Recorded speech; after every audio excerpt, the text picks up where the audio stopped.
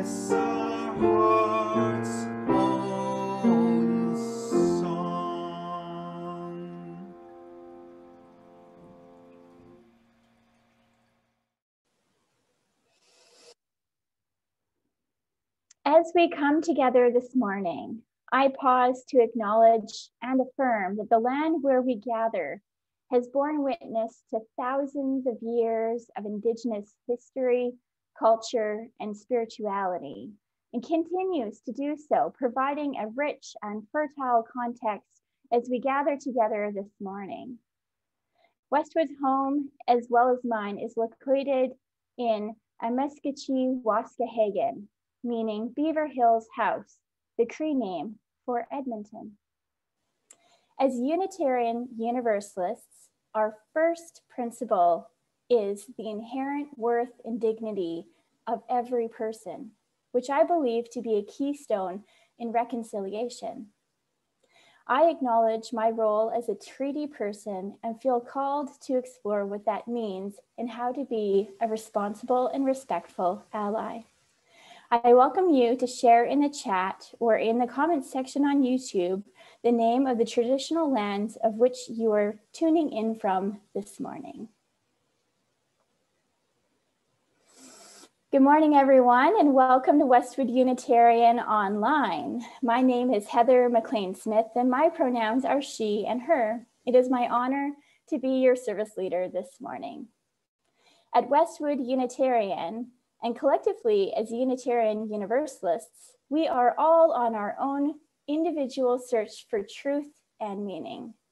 There is more than one way of thinking here, and that and that there is more than one way of being. And because of all of this, makes us rich beyond measure. I want to extend a special thank you to Brenda Jackson. You connected us with our guest speaker this morning, and I'm really, really looking forward to hearing what she has to say. I also want to thank our tech wizards, Ilara, Stefaniuk-Gaudet, and Bill Lee, as well as Steve Bell for sharing his music, and Cathryn for joining us, along with all of her friends tuning in from Kelowna, BC, and maybe even Australia. On behalf of the congregation, I also want to bid a special welcome to our online community. We all yearn to be together again, and we are especially looking forward to meeting you. I'm wishing more and more friends a happy Jabby Day on social media, which gives me hope that we will be together again one day in the future, hopefully soon. Our chalice lighting comes from the words of Wendell Berry. I'm going to read the chalice lighting, and then I'm going to light the chalice. I invite you to light the chalice along with me after the chalice lighting. It's titled, The Real Work. It may be that when we no longer know what to do, we have come to our real work. And that when we no longer know which way to go, we have come to our real journey. The mind that is no longer baffled is not employed. An impeded stream is the one that sings.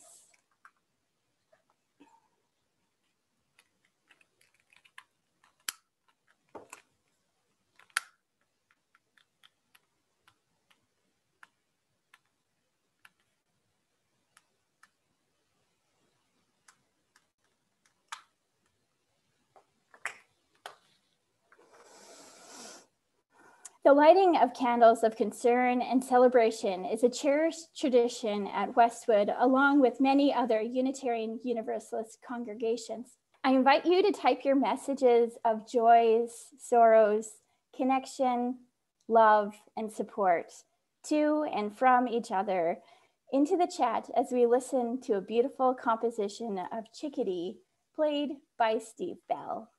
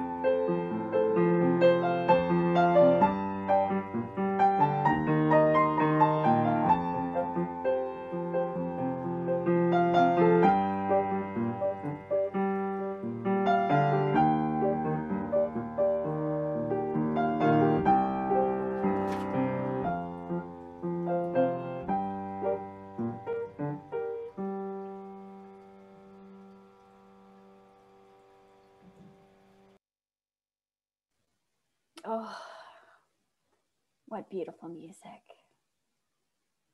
Thank you for sharing, everyone. I light this final candle for all the joys and sorrows that remain in our hearts, spoken or unspoken.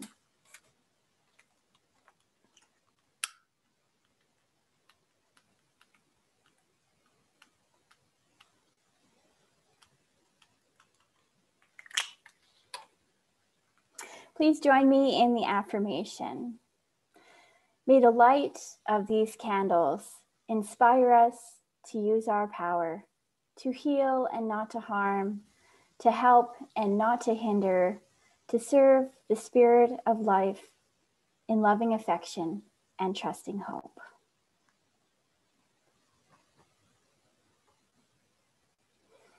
Westwood is a self-sustained, self-sufficient community sustained and maintained by its membership. There are many ways to donate to Westwood, including by volunteering your time, sharing your talent, or contributing financially. E-transfers can be made out to info@westwoodunitarian.ca. Now, let's sing along with Rebecca Patterson.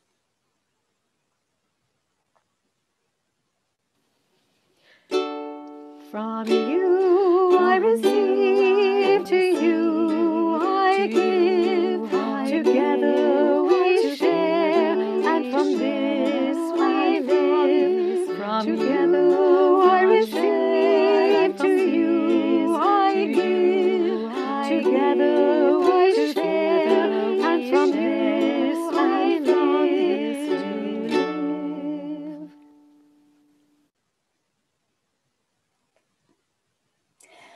Red lines appear in our path whenever we dare to try something new. Sometimes a story is the best way to deal with them. Storyteller and photographer Cathryn Wellner uses a well-known folktale to show how she and others keep their creative spirits from turning and running. With such a blended background, Cathryn understands how to help people through challenges with a good story. Take it away, Cathryn. Thank you very much. Thank you. And Steve, what beautiful music. I'm just going to go to share screen here, and I'm going to start my talk. What am I doing? There we go. Okay, and hit play. And we shall begin. This is all new territory for most of us, this Zoom thing, but here we are. So I want to thank all of you, Westwood Unitarians, for inviting me to join you. You're on Treaty 6 territory, and we here in the Okanagan are on the unceded territory of the Select people. Now, on December 20th, 2020, Brenda Jackson wrote these magical words to me. I was hoping you might share your storytelling, your writing, creativity, storytelling, and photography with us one morning. That was like being asked to share the contents of my heart. So I was excited and I said yes. And then as soon as the date and the month's theme of momentum were confirmed, my red lion sprang into action. Nattering, roaring, they yammered their crazy talk. What do you know about momentum? You've repeatedly been stopped in your tracks. Besides, what would you have worth sharing with such a special group of people? You're sure to disappoint them. So, as I always do when asked to give a presentation on anything, I began cruising the internet, reading frantically, amassing tons of information I would never use, and generally stirring the waters of my mind into a frothy mess.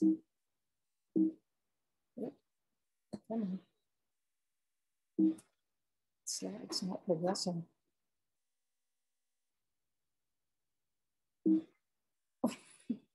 Stuck in slide hell here. Come on. Okay, I'll just have to click differently. And then I remembered The Red Lion, a Persian tale that was published decades ago by New York storyteller Diane Wolfstein. It has brought me safely home more times than I can count, and I'll share a brief version of it. The story tells of Azgid, a young Persian prince. When the king died, his father, Azgid, had to undergo a traditional test.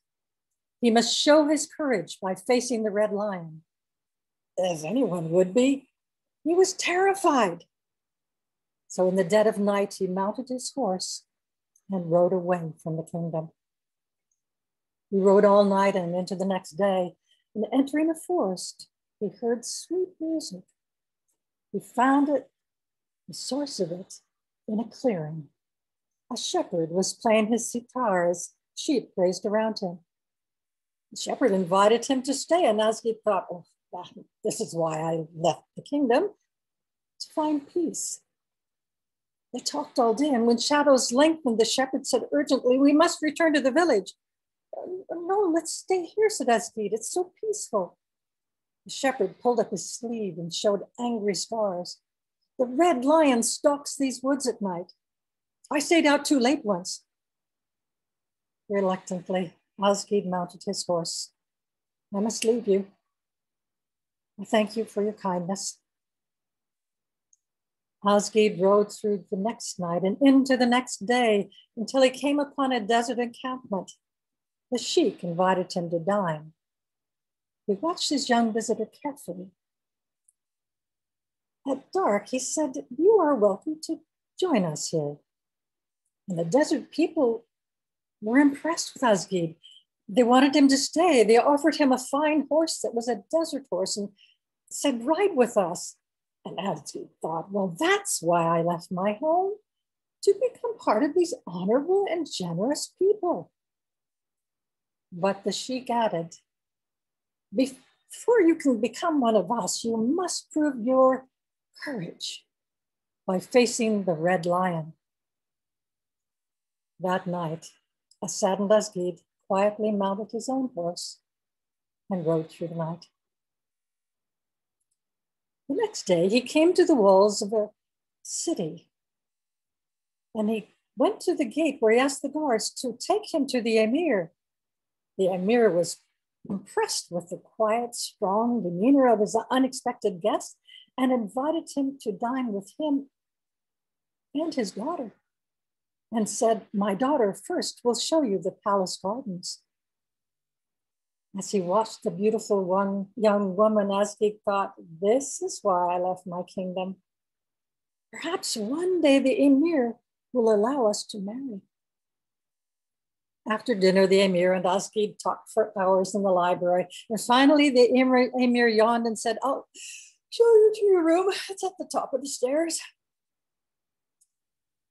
As the emir opened the library door, Azgid heard a lion roar. What's that? It's our guard lion, said the emir. It won't hurt you.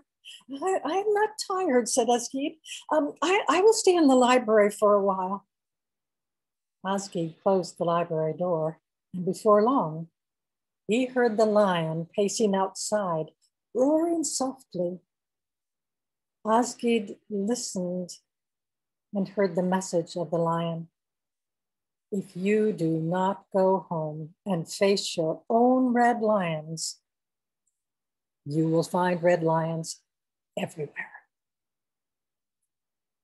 So just before dawn, Azgid began the long ride back to his kingdom, ready to face his red lion.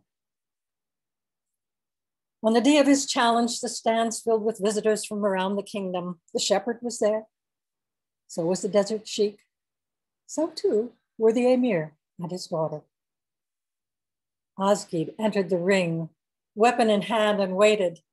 The gate opened and the red lion bounded toward him. Azgid stood afraid, but determined. The lion leaped over his head. Azgid swirled to face him and saw the red lion rolling in the sand, enjoying a good scratch. The lion was tame. The red lions had always been tame. Only fear made them dangerous. Azgid was crowned king. In time, he married the emir's daughter. Together, they ruled the kingdom wisely and well. Storytelling has always been at the heart of my work as a school librarian, as a traveling professional storyteller, as a community development consultant, and more recently as a writer and photographer. Along the way, I learned from some brave lion tamers, and I want you to meet some of them. 8-year-old Robbie Curry applied to be part of the Long Ridge Storytellers. I was a school librarian in Rochester, New York, and I was telling stories to 24 classes a week. I thought, wouldn't it be fun for the children to experience some of the pleasure I felt watching them absorbed in a story? Now, our students were only grades K through 3. I thought the 3rd graders might be old enough to be part of a storytelling troupe. So I talked it up with the 3rd grade classes and with my parent volunteers. I created an application form and waited. Robbie Curry was one of the first to apply. He was one of those good, quiet children who disappear in the controlled chaos of a large class. I could not fathom his wanting to be a storyteller. But, oh dear, his mother was one of my best volunteers. She told me, I asked him why he wanted to do it because he's so shy. And he said to me, this was Robbie's mother, he said, Mom, I think it's time I stopped being so shy. Well, he learned his story and everyone else's. He gave every young performer total attention. When they lost the thread of their stories, he would mouth the words to them. When we took the children to other schools, to a mall, to perform on public radio, Robbie was their finest cheerleader, looking at every one of them as if they were the best storyteller on the face of the planet. Robbie's red lion was fear of standing out and standing up. We turned it into a pet. I was telling stories regularly at the Boxcart Bookshop, and the Rochester Storytelling Guild held a farewell party for me when I moved to Seattle, Washington. Now, naturally, I wanted to be remembered for my superb last story. So I learned a new one. It was Maria Palushkin's tale, The Little Hen and the Red Giant. The hen is tired of the farmers stealing her eggs to appease the giant. He's a bully who loves eggs. So she hops off her nest and she marches off to stop him. Naturally, she undergoes some trials, some tests, and then she has to goad the ogre into running after her, and then she exhausts him 2 days in a row, and then on the 3rd day, she leads him to a deep body of water. He's running so fast he can't stop and drowns. She walks home to lay some eggs. Now, the story is charming. My telling was not. It fell as flat as a pancake. My last story in Rochester. I tugged my ragged storytelling tail between my legs and went off to Seattle. 4 years later, I was telling stories and giving workshops for audiences of all ages and had been tapped to serve on the board of a National Storytelling Association. So the chance to participate in a storytelling conference in the city where my storytelling career had started was too good to pass up. That's when I learned the impact of my pancake flat story. Paula Ziegelstein had been in the audience for the Little Hen story, which I had never told again. She saw me at the conference and made a beeline to thank me for a story that had changed her life. I was shocked when she said it was The Little Hen and the Giant. She promised to bring proof the next day. When she had heard the story, she heard her red lions roar. She was letting the giants in her life steal her eggs. She kept that story in her heart and decided to celebrate her skills, her body, and her worth. So for her 40th birthday, she commissioned a small sculpture of a voluptuous woman dressed in a low-cut evening gown with the head of a chicken. Now, years later, I was living on a small ranch in central British Columbia, way away from main markets, and had animals to feed. I couldn't go traveling for gigs, so I turned my storytelling skills into a new career as a community development consultant.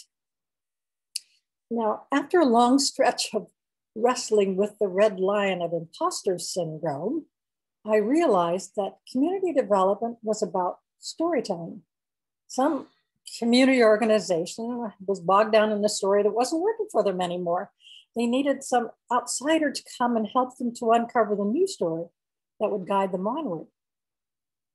My professional work still revolved around storytelling, so I shouldn't have been surprised when Anne, the director of the Women's Center, asked me to direct a performance of the Vagina Monologues. Turnabout is, after all, fair play, because the year before I had persuaded her to bring that outrageous play to a conservative town, and it had a sold-out audience. So now she thought it was my turn. Anne, I'm a storyteller. I'm not a director. She wouldn't accept my excuses. So I thought, what am I going to do? I was determined that anybody who wanted to be a part of it could be, regardless of their skill on stage. We went through a couple of read-throughs of the play, and after the second one, I said to Anne, we have no talent here. But what we did have was time. So we didn't assign roles and work on the script. Instead, we sat in circles and the women shared their own stories. The room filled with red lions. But as they told their stories, the women gave each other courage. So when it came time to assign the actual roles, they knew which ones were right for them. They chose their solos, and those who didn't want to do a solo became a part of choral performances, or they worked backstage. One of them wrote a wonderful poem for it, and actually, in spite of her fear of her own speaking red lion, she performed it.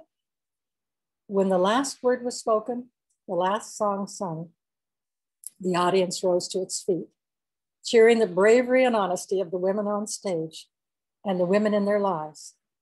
And only the women knew they had tamed their red lions. Now, a couple of years later, in the aftermath of a difficult life transition, I picked up the phone and called the Stagebridge Senior Theater in Oakland, California. They were looking for a storytelling director with experience in storytelling, education, and community development. I just happened to have all three. So when the theater director answered the phone, I said, I think you're looking for me. For the next 15 months, I taught seniors to tell stories and took them into grades 5 and 4 classes in Oakland. The schools were all considered underperforming. That was a term that meant they weren't doing well. So I led a pilot project to see if storytelling could improve reading scores by inspiring children to see a reason for literacy. And it worked because of people like Jim McWilliams. Jim had worked as a civil rights lawyer in the South. He'd been friends with Martin Luther King, Medgar Evans, and many other civil rights activists. He was charismatic. His words were mesmerizing. And in retirement, he was going into schools to inspire young Black children to believe in themselves. He taught me a red lion lesson. He was a regular storyteller for a grade 5 class in a rough neighborhood. They hung on every one of his words except this day. He stopped in the middle of his story and said, "What's wrong?" "We're dumb kids." "What do you mean you're dumb kids?" They showed him a newspaper clipping. Their school was going to be closed because it was underperforming. They'd all be shipped to other schools in different neighborhoods. They knew no one in any of those neighborhoods. And they knew they'd be mixed race neighborhoods, and they were afraid. So Jim listened and said again, "Well, are you dumb kids?" "No!" "Then you have to act." He gave them a lesson in organizing that probably changed the trajectory of some of their lives. He had them write letters to the school board and demand an in-person hearing. He promised to go with them, but they would do the talking. They were excited. Maybe they weren't dumb kids. But he warned them, the board has made up their minds. They are going to close your school, but you will show them that you are not underperforming kids. So they presented their case to the school board. They got press attention for doing so. The school was closed, but the kids were not shut down. They learned they were as bright and deserving of a good education as their peers in the rich neighborhoods. They would face red lines the rest of their lives, but Jim McWilliams gave them the tools to do so. Well, the darn red lines still stalk me. I think they do everyone. Sometimes they befuddle me, but they don't stop me anymore. And storytelling in many ways keeps them at bay. And these days, that mostly means writing and photography. In 2008, I retired from my position as food security project manager with Interior Health here in Kelowna, British Columbia. I worked with communities that wanted to change their stories around food and health. And the health authority sometimes called on me to teach organizational storytelling at a time when it was still a relatively new concept. Now, next chapter. I'm almost 75. I don't have time for red lions. They still pace on the periphery, but I have too many books to create to take them too seriously. So here's what my creative life looks like now. Plants, animals, and people fascinate me endlessly. I took a photography course and learned how to use some new publishing software, and I started publishing books with Blurb. Then I thought, check out Amazon. So I started with 2 books of hope-filled essays and a book about clouds. And then I went to Ingram, which has better distribution to libraries and schools, and I did a series of children's books based on the true story of a brave little hen named Millie. I collaborated with Kelowna poet Marilyn Raymond for some magical poems. And I used her poems and my images and published another book. Then another book about Kelowna and a journal of hope. And then I started looking at my photographs from my camera and thought, these tell stories. So I started writing them like this one. It started out as a contest to see which side of the creek could shine brighter. The more they stared at each other, the happier they felt. What began as competition became admiration. And this one, when I saw some cones, the marker would telling you to go one way or the other. What happened to you, shrimp? Tall boy looked down at the bedraggled cone. Skateboarders, sighed Shrimp. The newbies are pretty hard on me, but I got my revenge. I tripped a few of them. Well, that led to publication of 10 small books of small-scale stories. Now, some people create scrapbooks, but I put personal and family stories into books and give them as gifts. And photographing the natural world around me has become a passion. My Lightroom catalog has tens of thousands of entries. Now, I chanced upon a class in Photoshop artistry taught by Sebastian Michaels. That set me on another path. So I threw myself into the training and began to create digital art. The kind you saw in the Red Lion story and here. And on it goes into however long my future may be. As long as my energy lasts and my passion keeps burning, I'll keep creating. We are all called to be the truest versions of ourselves.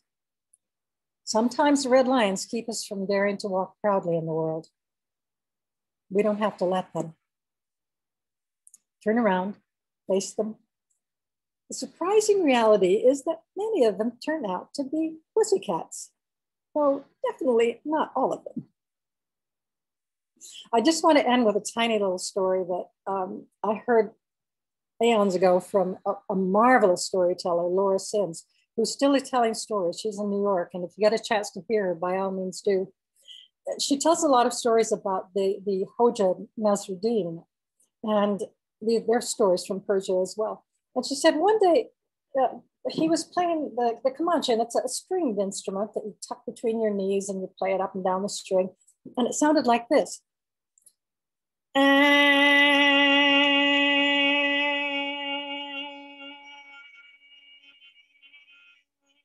His wife was going crazy. she came into the room and she said, Nasruddin, what are you doing? All the other men, when they play the Comanche, they play it up and down the string. And he said to them, they are all looking for this note. Thank you.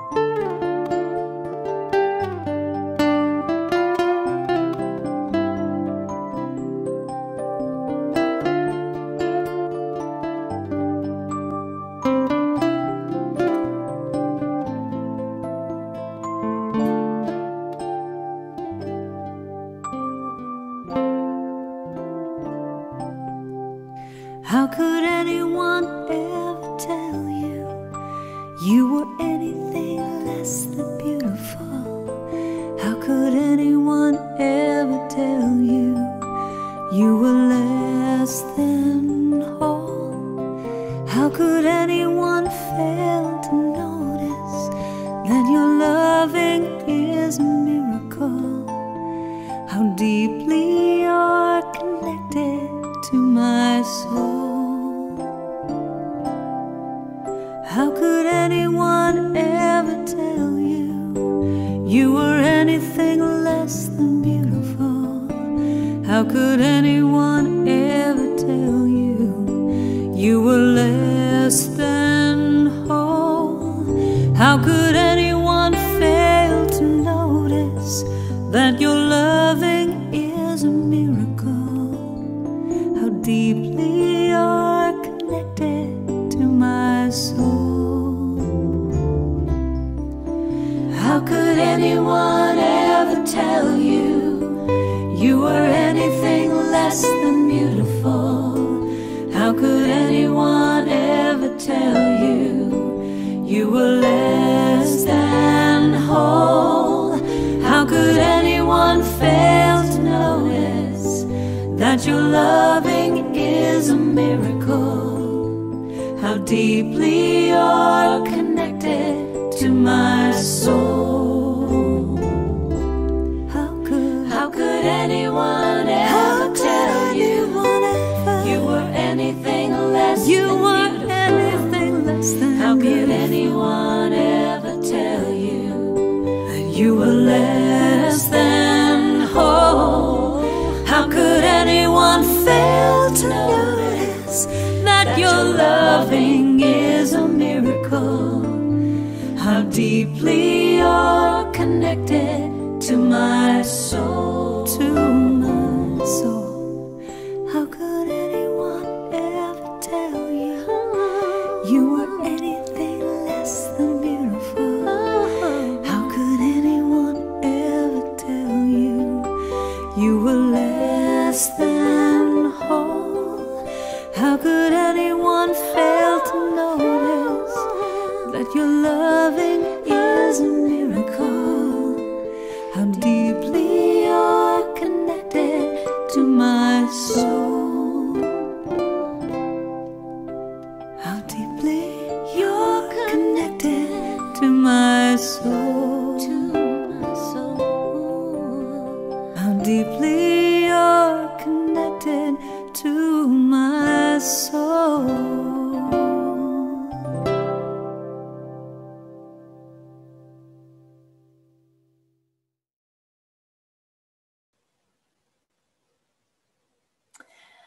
Our closing words this morning is a poem by Ellen Bass. The poem is The Thing Is. To love life, to love it even when you have no stomach for it, and everything you've held dear crumbles like burnt paper in your hands. Your throat fills with the slit of it. When grief sits with you, its tropical heat thickening the air, heavy as water, more fit for gills than lungs. When grief weighs you down like your own flesh, only more of it, an obesity of grief, you think, how can a body withstand this? Then you hold life like a face between your palms, a plain face, no charming smile, no violet eyes. And you say, yes, I will take you. I will love you again.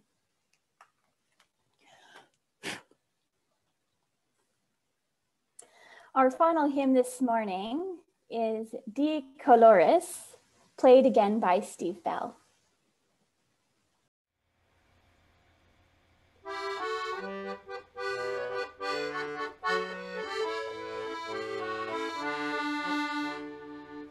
All the colors, yes, the colors we see in the springtime with all of the flowers.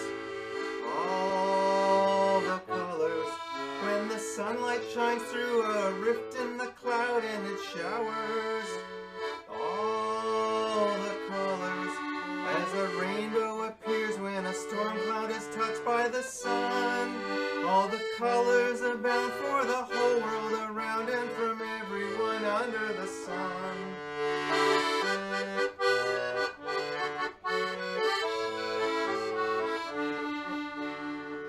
All the colors, yes, the colors of people parading around with their banners. All the colors, yes, the colors of pendants and streamers and plumes and bandanas. All the colors, yes, the colors of people now taking their place in the sun. All the colors abound for the whole world around and from everyone under the sun.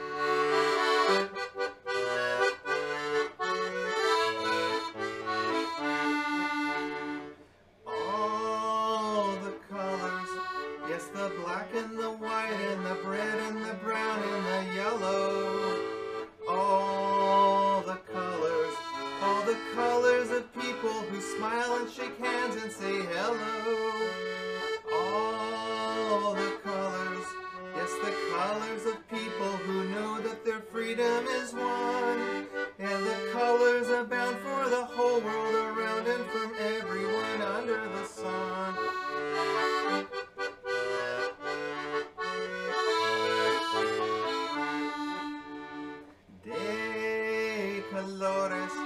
De colores he visto en los campos en la primavera. De colores es los pajaritos que vienen de afuera. De colores es al arcoíris que vemos lucir. Y por eso los grandes amores de muchos colores me gustan a mí.